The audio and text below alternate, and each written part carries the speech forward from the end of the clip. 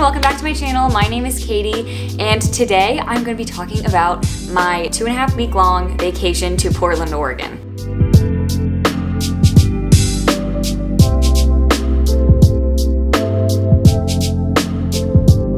So I am from Washington, D.C., and I have a bunch of family in Portland, Oregon, so it wasn't my first time going there, but it was definitely my first time like as an adult, so that was really exciting and fun. I thought that I would make sort of like more of an informative video because I could just like post a vlog, but the footage was like so random and all over the place. I got some really cool footage, but not like cute like Instagram girl footage because I did dress like a 12-year-old boy the whole time. Yikes. So the first thing that I recommend you do in Portland is not actually in Portland at all. So you might be like, this is a terrible list.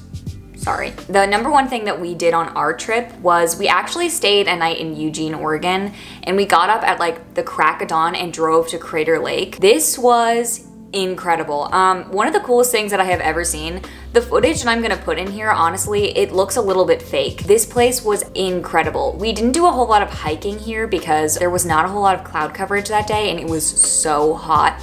So what we did was we drove around the entire perimeter of the lake, and you get all of these incredible views of the mountains and the lake, and seeing it from all the different angles was so worth it. So maybe this is not something that you want to do if you're just going to Portland for a couple of days, but it's definitely something to consider if you're going out to Oregon for a little bit longer period of time. Number two is shopping. These are in no particular order, by the way. They're just sort of like what I thought of as I was making this video. So there's a lot of cool shopping in Portland, Oregon. A lot of cool thrifting and vintage stores, a lot of cool art galleries, and then one of the biggest things that you should check out while you're there is Powell's, which is a bookstore, and I want to say it's like the biggest like indie bookstore in America. I think that's what it's called. It's the world's largest independent bookstore. So this place was so cool. We could have spent hours in here. The best thing that I thought about this bookstore was that they mixed in new copies of books with used copies. So if you're looking for a book and you're wondering like, oh, I wonder if I could get this used, like it's usually right next to it, which I thought was just like so awesome. That was very exciting for me because I love a used book. So I am not a huge like nature person. I don't enjoy bugs, but I will go on a good hike from now and again. So just like you know where I'm coming from. My friend Andrea is a biology major, so we did stop to look at many slugs that were on the ground, and I did beeline it away from the slugs. But if you like slugs, you're in luck. So the first couple days we were in Portland, we went hiking in Forest Park, which you can get to by public transit in the city. It's really quick, and some of the trails even pop you back out into like the city, so it's really super accessible. So we did the Wildwood Trail, and then we also did a tour of Pittock Mansion. If you don't want to do a tour of Pittock Mansion, I still recommend like taking the trail up there because it has a really cool like overlook of the city that you can go see. I loved doing that. So number 4 are the Japanese gardens and the rose gardens in Forest Park. I actually don't know if they're like technically in Forest Park, but they're right in the same area. So the rose garden is free and open to the public, and it is just huge. It's a lot of roses, as you can imagine. Lots of tourists, but it was still really fun. You get to walk through all of these gardens and different types of roses from different parts of the world, and yeah, it was just really cool. Then the Japanese gardens you do have to pay for, but I will say that it was definitely worth it. If it's a clear day, you can actually see Mount Hood from the Japanese gardens, which was really wild. And the garden was just so pretty and quiet and serene. There were even some people like meditating in there, which was kind of funny. I did wear my bird shirt.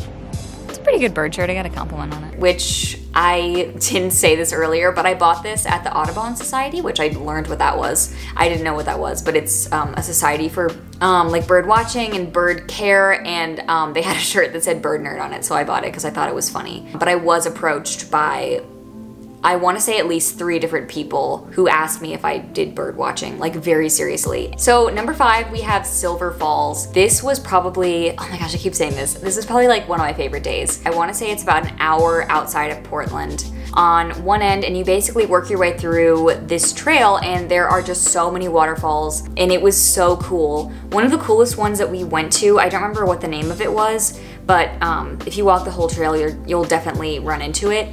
But we sat right behind this one waterfall, and it was just so cool. Like, it was just like Mamma Mia vibes. Like, I know that has nothing to do with that, but like as a 21-year-old girl, I compare everything in my head to Mamma Mia. That's just what I do. And it was just so fun. It was just like a magical like little moment. All in all, just one of my absolute favorite days. Number 6 is Cannon Beach. So we went to Cannon Beach, and again, we were on a long trip, so this is definitely like, if you have time in Oregon, like I definitely recommend doing like a day trip.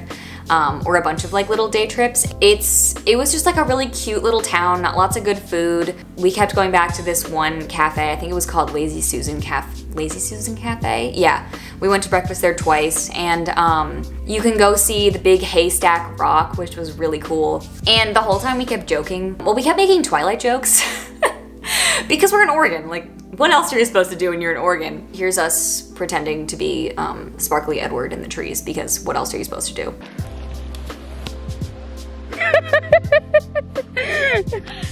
That, you know.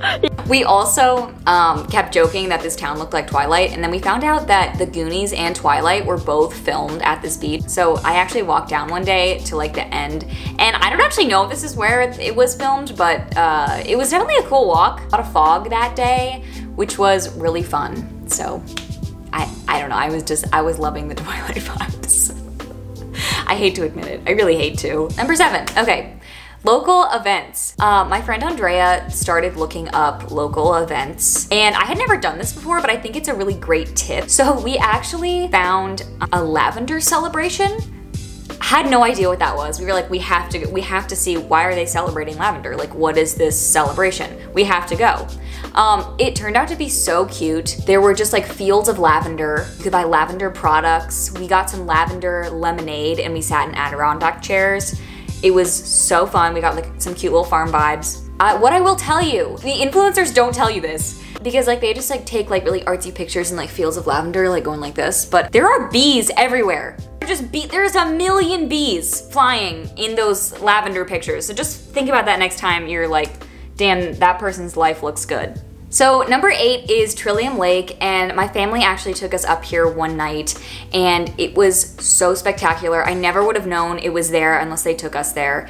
And you can see Mount Hood from the lake, and we just sat and like ate snacks. I didn't really take any video here because it was like I was hanging out with my family, so but it definitely something you should check out.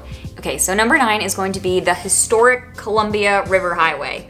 This took us through so many different cool like scenic views, and it shows you the Columbia River, which I learned, okay, because tourist, separates the state of Oregon and Washington.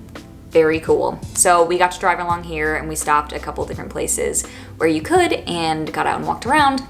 Very, very cool experience. And number 10 is food. So we ate at so many good food places. I am going to just list down below some of the best places that we went to. Some of them are a little bit more off the beaten path. If you have a car, you can get to them, but then also like if you're in the city, you can as well. Anyway, thank you so much for watching. I post new videos every week, and subscribe and like this video if you did. And that's it. But thanks so much for watching. Ba, ba, da, ba, ba.